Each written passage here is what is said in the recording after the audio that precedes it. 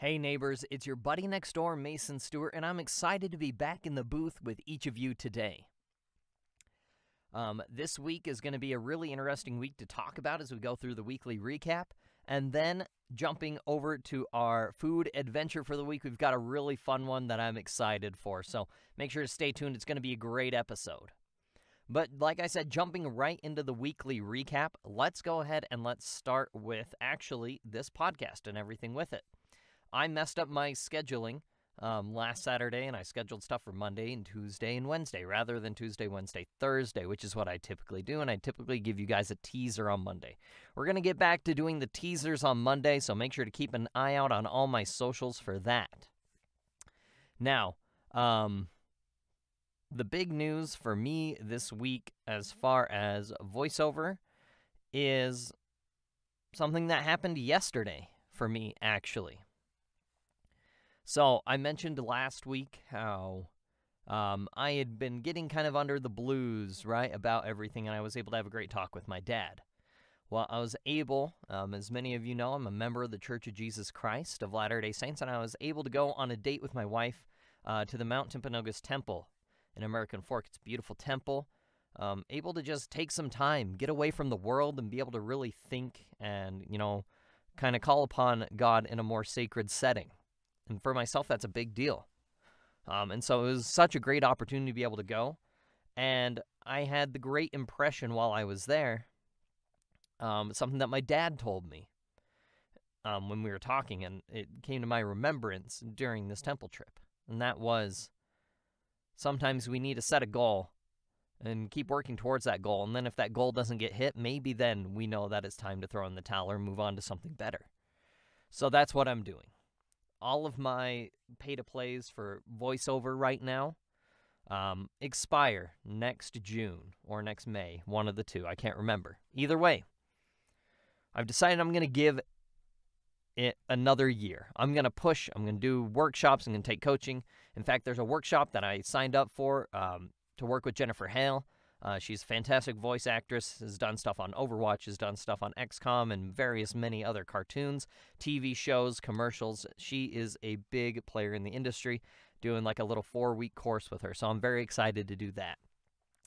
But like I said, I'm putting everything into it. And so I just wanted to give all of you a heads up.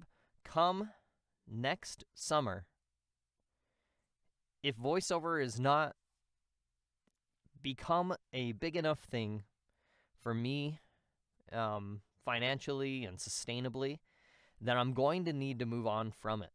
That's very hard for me to say because I love it and I don't want to give up. But there comes a point, my wife and I, we're wanting to have kids here in the near future. I don't have the greatest corporate job right now. And so it's a matter of trying to figure out if me putting all this effort is going to be worth it in the end. Surprisingly enough, my wife and I have done really, really well financially throughout our lives. I'm very grateful for that. We have a very limited amount of debt. And our debt is actually accrued mostly through voiceover and getting ready and doing all the pay-to-plays, different stuff like that. And so that's why I need to better myself. I need to get more into the industry, and I'm giving myself a year time limit to do that. And if I don't hit it, then I need to move on, or else that debt's just going to get worse and worse and worse. So I need you all to understand that come next summer, if I'm not doing this, I will be doing something else. Whether that's full-time Twitch streaming, whether that's doing casting for Overwatch 2, anything like that. That's the kind of things that I'm aiming to look to do going forward. And maybe I won't be making YouTube videos, and maybe I won't be doing a podcast, but you'll definitely be seeing me around. I'm not going to just disappear into the ether. I'm not going to let like one little small hiccup and voiceover not working out for me if it doesn't work out, because the opportunity is still there. There's still a whole year. We still got a ways to go. But I just wanted you to all understand. I want you all to understand as well that I'm grateful for all the support that I've been given throughout this process and throughout this journey. It's been amazing. I've learned so much. I've met so many great people. I'm not ready to give up, and I'm not going to. But this is the moment, and this is the year that I'm going to make things happen. So watch out, world. Here comes Mason. So like I said, that was the big news for me this week. As far as weekly recap on my personal life, not outside of voiceover, my wife and I went and we got some needed upgrades for our home this last weekend. So what we did is, first and foremost, we went and got a water softener. So what this does is, Utah in general has a very high mineral content in their water, and those minerals and those things start deteriorating pipes really, really badly. Well, when you're deteriorating pipes, obviously things go wrong. We want to avoid that as much as we can, so we're getting a water softener.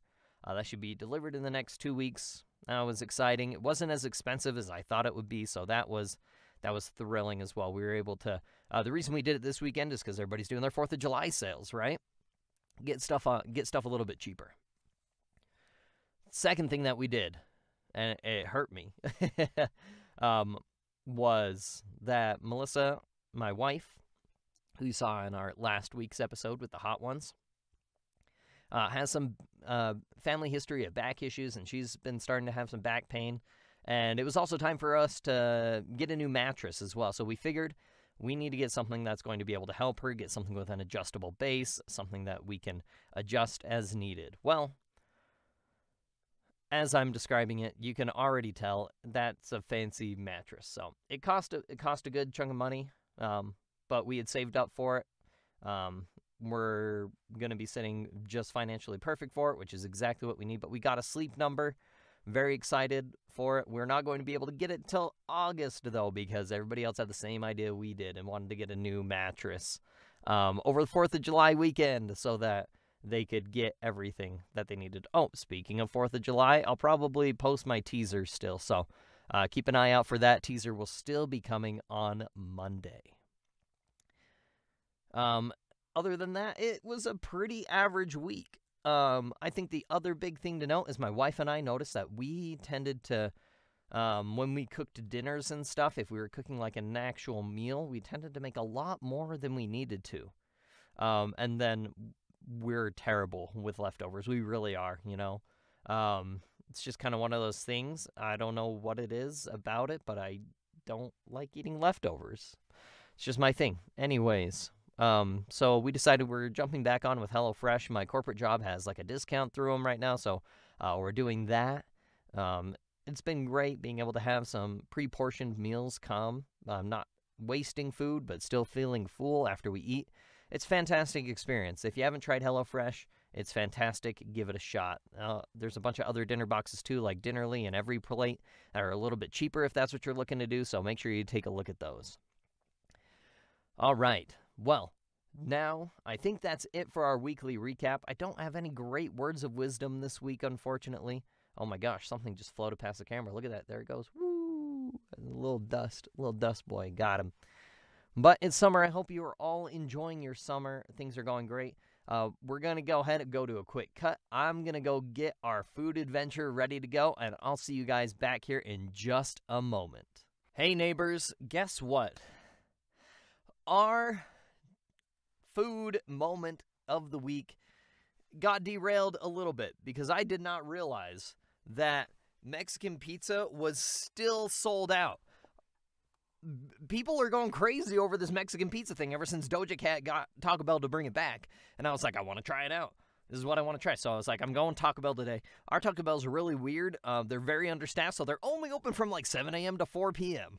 So I was like, okay, I got to go to Taco Bell. I'm going to get there. They're still sold out. So, but I knew there was another promotional item that Taco Bell was doing. They're doing this thing called a Cheez-It Tostada. Thing about a tostada, right? You get your refried beans, you get your meat, you get your cheese, your lettuce, your tomatoes, your sour cream on top, and you eat it, right? That's a tostada. But this one, it is legitimately a giant Cheez-It. Like, it's still square, it's got the edges, it's made by Cheez-It. It's a giant Cheez-It tostada. So I was like, hey, that'll be a good backup plan. There's 2 different things I can get there. So I get in line, they're out of that, and they're one of the stores that is not doing the Cheez-It tostada.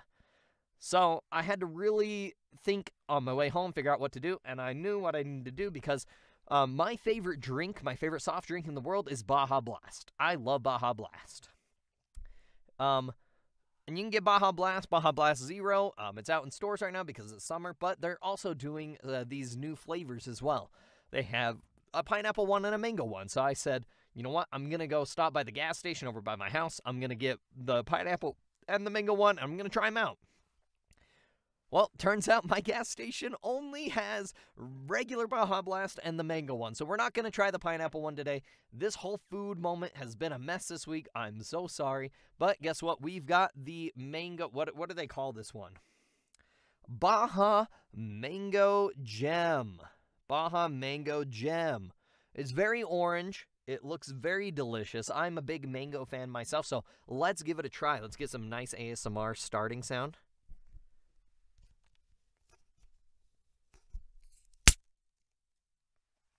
Ooh, there it is. That definitely clipped in the audio. I could see it. But, first impression, you got to give it the smell test, right? First impression, it smells like mango. It smells like a good fake mango taste, because there's bad fake mango and there's good fake mango. So, let's give it a shot, shall we?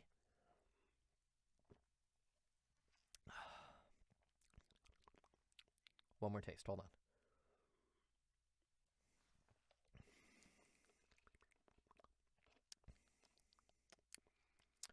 I think they did a really good job with the mango taste.